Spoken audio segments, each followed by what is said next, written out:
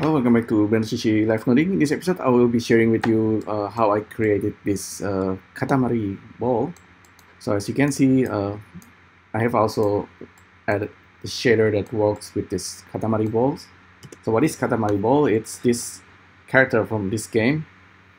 The ball, not the character itself. The character I can also try to make procedurally, but this ball is the ball that can rotate and collects everything in the world. Basically, it's a really funny game. It's actually a few years ago from the great Japanese game designer.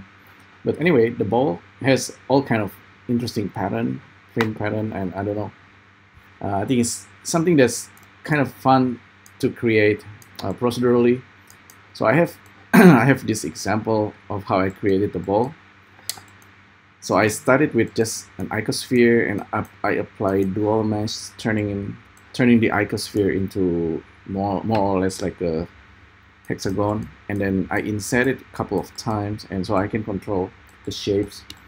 But after all this inset and the masking, I simply give a materials. So this created the balls, and then I have multiple materials assigned into this ball, and then for the material that's outside, I have this procedural material that's kind of keep changing over time.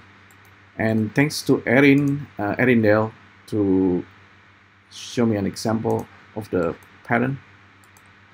So using the texture coordinate objects and the length from the origin of the objects, I can simply multiply that and snap it to give me this kind of stripes pattern that's kind of emanating from the center of the Katamary balls, if you understand what I mean. And simply using white noise or noise texture, we can get all kind of different pattern. So yeah, I think this is really quite interesting, and really just a matter of playing around more with the nodes, but that's really the basic idea. And in order for me to bake this, I simply use something like a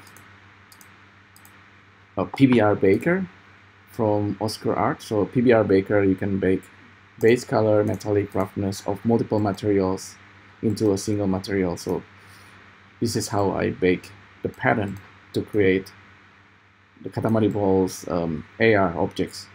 Alright, so there you go. That's the Katamary Balls.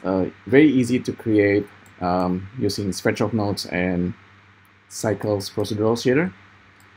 I think this is a really nice trick as well. If you make something like a ball, this will give you this kind of pattern.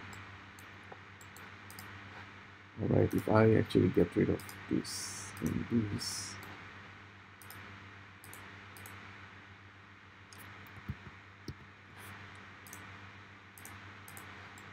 Okay, this is more interesting. Alright, so hopefully this is useful. Thanks again for tuning in, and I'll see you next time. Thank you. Bye.